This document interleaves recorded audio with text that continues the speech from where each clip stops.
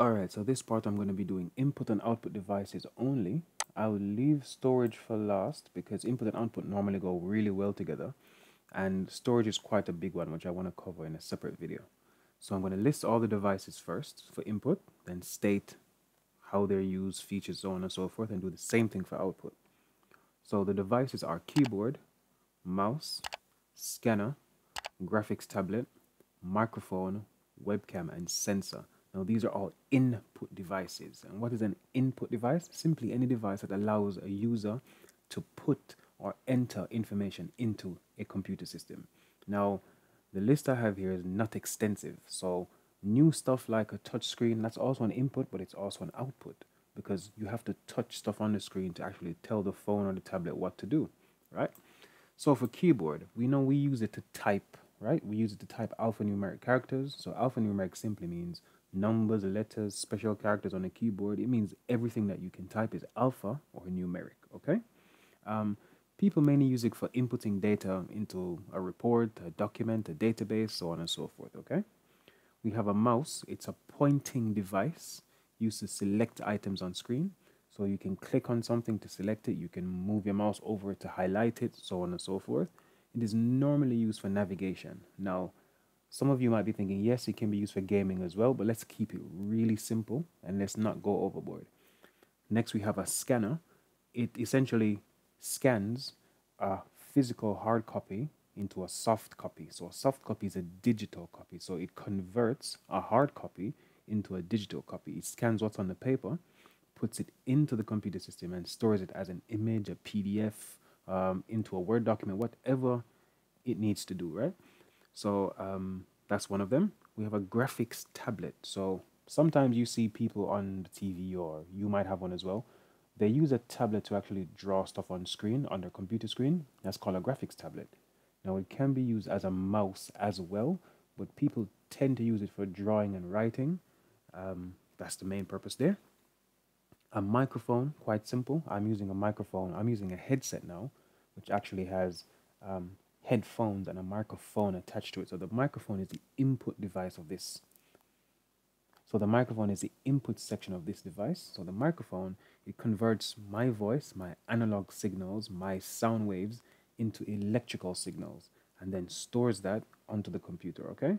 It's normally used for whatever a mic is used for. So voice over IP calls, internet chat, voice recording like I'm doing now, anything that you can think a microphone being used for. We also have a webcam. It inputs video into the computer, video and images. So, but we can say images, we can say still images or moving images, which are videos. Keep in mind that there is no such thing as a video, right? Videos are simply an illusion created by multiple images being played or being viewed in succession. Simply meaning images are put one after the other to give the impression that something is moving. So again, I explained in one of my previous videos, if something says 30 frames per second, that simply means you're seeing 30 images per second. If something says 60 frames per second, you're seeing 60 images per second. Lastly, we have sensor. So this could be any sensor in the environment. Normally, the easiest one to think about is like a thermometer, right? That's a temperature sensor. Now, you might go to the GP and they might have a thermometer they put on under your arm or under your tongue that might be connected to a computer, and they might actually input that data into the computer, or they might see it on a screen, right? So that, just think of simple basic sensors, a temperature sensor or a moisture sensor. Some cars might have a moisture sensor on the windscreen so that when it starts to rain, the wipers turn on automatically. Some cars might also have a pressure sensor in the tires, so when they drop below a certain pressure, the car alerts the person, okay, you need to get air for these tires. Okay, so those are some of the input devices that I have here. Let's look at the output devices now. And what is an output device? It simply puts digital information in a manner that can be read by the user. So again, it puts digital information in a manner that can be read by the user. So for example, if you're using a computer screen like I'm using now, you'll most likely have it connected to some form of screen, monitor, TV, projector, something, right? So the first thing I actually have here is a monitor. So it outputs images on screen so the users can see it. Everything we see on screen is an image drawn by the computer and sent to the monitor so that we can see it.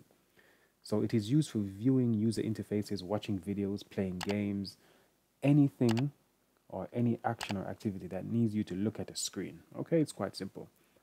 We have a printer next. This is quite a simple one. It converts a soft copy, so a digital copy, into a hard copy. So this is actually the opposite of a scanner. Whereas a scanner does paper to digital, this does digital to paper. Okay? We have what's known as a plotter as well. Now, this is essentially a printer as well, but it's a special kind of printer. This is the kind of printer that people normally use to draw maps and very detailed drawings. Because printers, they're really good, but they're not great for drawing detailed drawings. We have speakers as well. We know that converts digital signals into analog output, whereas a microphone does the opposite. So speakers and microphones are the opposite. So a microphone converts your analog voice that it picks up into digital signals stored on a PC, whereas a speaker converts digital to analog. Right after speakers, we could do headphones as well. It's exactly the same thing. It's just, I guess, a more portable version of a speaker, even though we have Bluetooth speakers now. Headphones normally sit obviously on your head. They cover your ears and they play sound in exactly the same way a speaker does, just not as loud. Next, we have a projector. Now, a projector is more or less the same as a monitor, but however, it beams the image onto a surface rather than having the image contained inside a shell like a monitor or a screen. It actually beams the image onto a wall or a screen or a piece of paper, however it does it, okay? So those are input and output devices. And remember, you have to keep in mind the names tell you exactly what they do. So an input device puts information, data into the computer system, okay? But when defining these things in the exam, try not to use an input device as a device that inputs data. Try not to do that. Try to word it slightly differently, okay? So an input device is one which allows the user to enter data or information into a computer system. An output device, exactly the same thing. An output device allows the user to view, listen, to view or listen to digital data in a manner that's understandable or understood by them, sorry. So again, if you click on an MP3, right, there's some stuff going on in the background that you and I won't understand. That's a binary code being run in the background, right? So for us to understand the song or the words in that song, the computer has to then convert that to something that we can understand, something that we can recognize, which is why we hear sound when we click on an MP3 on our phones or tablets or PCs, okay? So that's input and output devices there. This is the method I'm going to be trialing anyway, to see if it makes sense to do it this way.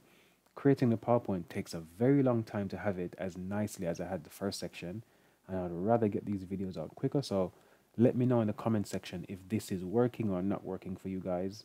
If it does not work, I might have to go to a PowerPoint system, but it does take a lot longer to get videos out. Okay?